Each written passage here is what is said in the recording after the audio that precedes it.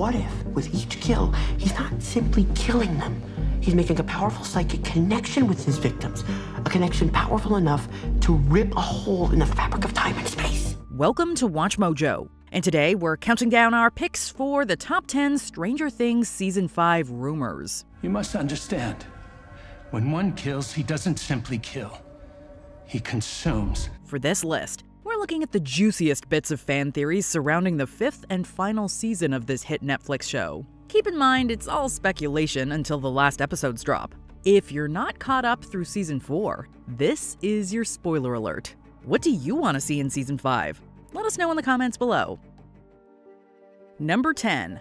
Will created Hawkins in the Upside Down. This diary should be full of entries. It's not. The last entry is November 6, 1983. The day Will went missing. The day the gate opened.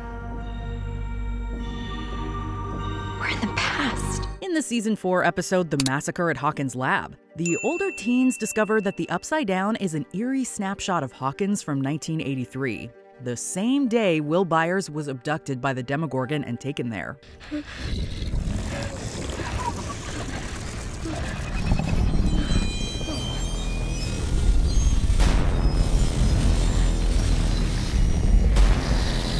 When discussing Season 5, the Duffer Brothers have already confirmed it will answer questions about the nature of the Upside Down, specifically with how it relates to the aforementioned revelation. The answer could lie in Will's nascent abilities. While Will's possible powers are their own can of worms, this theory claims that Will immediately imprinted a replica of Hawkins upon the Upside Down in order to cope with the stressful situation. If that's true, then expect Will to consciously unlock his full potential in Season 5. Come on and let me know. Should I stay or should I go? Number 9. Karen Wheeler is Alice Creel. This is amazing. It looks like a fairy tale. A dream. Okay, this theory is cuckoo bananas crazy sauce, but we wouldn't put it past the show to hit us with another wild Creel reveal. You are never going on vacation again, you hear me? In fact, you can forget about college. You are staying right here. Though Karen Wheeler didn't have as much to do in Season 4 compared to other seasons, she did get a promotional character poster alongside every other main character. The series features the characters' faces against the backdrop of the location they're most connected to. So, the fact that Karen's was represented by the Creel house had fans buzzing. Timeline-wise, Karen being born in the 1940s would line up with Henry's older sister Alice. Sure, Alice is supposedly dead and they have different colored eyes, but we don't see Alice die. And the eye thing hasn't stopped other franchises in the past. You have your mother's eyes. Number 8. The Return of Kali, A.K.A. 8. You're a terrible dancer, Axel.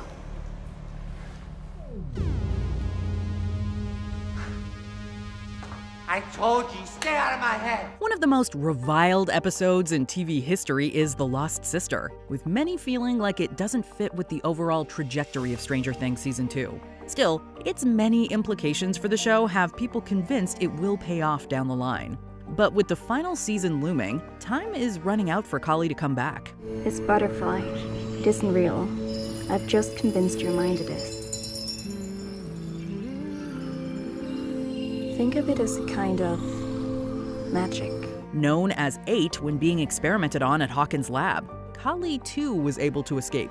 Unlike 11 though, Kali's powers are of a different variety as she's able to create illusions in the minds of others. Boom.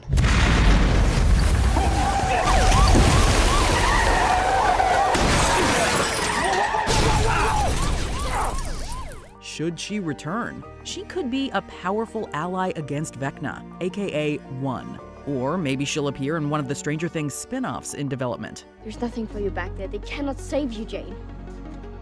No. But I can save them. Number 7. Henry Creel is Eleven's father. Okay, time for Creel Reveals Volume 2. He tried to recreate me. He began a program. And soon, others were born. You were born. Though season 2 goes in depth with Eleven's mother, Terry, not much is known about her father. The official novel Suspicious Minds lists him as being someone named Andrew Rich, who was subsequently killed in Vietnam. But that could easily be retconned. The fact that Terry was a subject in the tests at Hawkins' lab would have put her in close proximity to Henry Creel, who was about 24 when Eleven was born. Imagine what we could do together. We could reshape the world, remake it however we see fit. Join me. If this turns out to be true, Henry propositioning Eleven to join him would give them a real Darth Vader-Luke Skywalker dynamic, which we're not opposed to. Join me, and together we can rule the galaxy as father and son. Do you feel this Creel reveal is the real deal? Sorry, we know these rhymes are not ideal. Number 6, it's all a game. Honestly, this twist would probably piss off a lot of fans, but it would make a lot of sense too. That sound. Boom. Boom. Ow! That didn't come from the troglodytes, no, that came from something else. The Demogorgon! We're deep shit. Ever since the first episode, Stranger Things has prided itself on embracing Dungeons and Dragons. But what if the whole show has just been one long campaign? Campaign took 2 weeks to plan. How was I supposed to know it was going to take 10 hours? You've been playing for 10 hours? Beyond naming certain upside-down creatures after D&D characters, the show ending with the original 4 boys huddled back around their table in Mike's basement would be absolutely gobsmacking. Whoa. That's not it, is it? No, there's a medal ceremony. Oh, a medal ceremony? What are you talking about? Yeah, man, the campaign was way too short. Yeah, it was 10 hours! But it doesn't make any sense. It makes sense? Oh, no. Sure, we'd have to give Mike credit for creatively dungeon mastering a whole saga featuring the people they know in their hometown, but this is one theory we sincerely hope isn't true. That's why we play. Number 5. Will's relationship with Vecna. Now that I'm here in Hawkins, I can feel him. And he's hurt. He's hurting. But he's still alive. The Duffer Brothers have already confirmed that Will Byers will be playing a major role in Season 5, which is already great news. The ending of Season 4 features Will being able to sense Vecna's survival, in addition to being the first one to sense the Upside Down's full-fledged arrival in Hawkins. Fans have since speculated that should Vecna's body really be destroyed, his essence might be on the hunt for a new host. Just like that. Will has already been possessed by Vecna by way of the Mind Flayer, so Vecna setting up shop in Will's consciousness could be a familiar fit, especially considering Will's established connection to the Upside Down and his supposed supernatural abilities. He made me do it. Who? Who made you do what? I told you. They upset him. They shouldn't have done that. Number 4. Time travel. With all the clocks, time was obviously a big theme in Season 4. This theory posits that on top of everything else, Vecna has the ability to see into the future. You have already lost. While his dialogue about the gang having already lost could be seen as overconfidence, perhaps it's not. I want you to tell 11. I want you to tell her everything you see. When Vecna shows Nancy a vision, the 4 gates open up and converge in downtown Hawkins, just like they later do. But how could he know the 4th gate would open at the Creel house if he didn't know Max would go and eventually die there? 4 times. Max.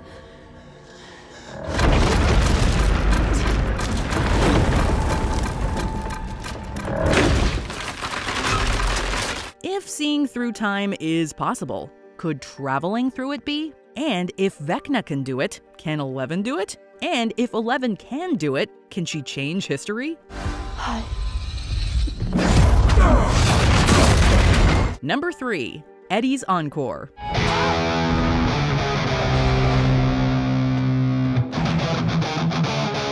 Eddie was truly a standout character, so we're not surprised people have already speculated as to how he could return. However, this theory might have a lot more to it than wishful thinking. I think it's my year, Anderson. I think it's finally my year.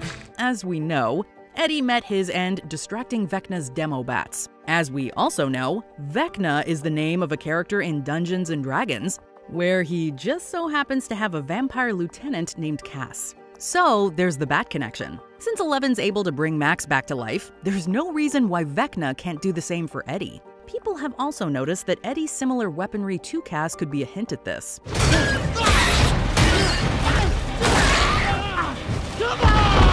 Also worth noting, Cass betrays and kills Vecna in D&D. So yeah, there's that. Vecna's dead! Killed by Cass! So it was thought, my friends. So it was thought. Number 2. Max's soul. Above all these other rumors, one plot thread you can be sure they'll resolve in Season 5 is Max's comatose state. I'm here, Max. What exactly is going on with her has been the subject of rampant debate. But one clue could come in Eleven's flashback with Henry. After killing all the test subjects, Henry tells her that they're still with him mentally. They're still with me. Here. This could mean that Max's soul or her consciousness could be trapped within Vecna's. If this is true, perhaps Max can reunite with Vecna's other victims and take it to the Freddy Krueger inspiration Dream Warrior style. Let all the little piggies come home. Let him go, Krueger! Your wish is my command. This would, at the very least, allow us more time with Chrissy, who was definitely taken from us far too soon. Chrissy, wake up! I don't like this! Chrissy, wake up! Before we continue, be sure to subscribe to our channel and ring the bell to get notified about our latest videos. You have the option to be notified for occasional videos or all of them. If you're on your phone, make sure you go into your settings and switch on notifications. Number 1. A new upside-down monster. While there's no confirmation of this, the clues for this one are all over Season 4. And this giant creature with a gaping mouth. And this creature wasn't alone. There were so many monsters. For starters, in the vision Vecna shows Nancy, which we've established is totally true, she describes seeing a giant monster. Earlier in the episode, Will shows Mike his painting of their D&D party fighting off a red three-headed dragon, which fans can't help but feel like is foreshadowing. This is amazing. Did you paint this? Yeah. I mean, Elle asked me to. She commissioned it, basically. I mean, she told me what to draw. If we're going by D&D lore, the two creatures fans are connecting these hints to are Boris, a giant red dragon, and Thessalhydra, which similarly has multiple heads. Thessalhydra, I'm telling you. It's not the Thessalhydra. I'm telling you, it's the Thessalhydra. The Thessalhydra! Oh, damn it. It roars in anger! Will, your action! It's also possible that we've heard this giant beast already, as the older teens hear some very loud roaring when at Skull Rock in the Upside Down.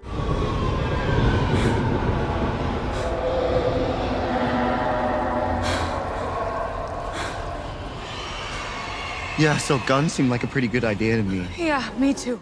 Did you enjoy this video?